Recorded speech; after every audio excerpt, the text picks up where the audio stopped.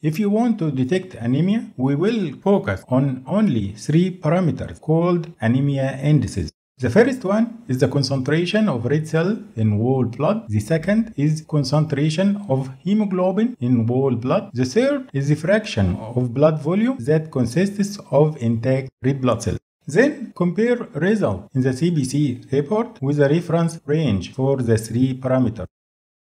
If the 3 parameters or one of them is decreased, then anemia is present.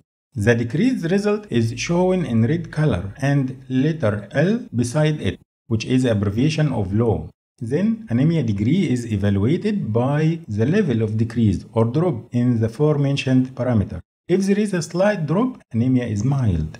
But if you have a high drop, the anemia is acute or severe and require medical attention right away.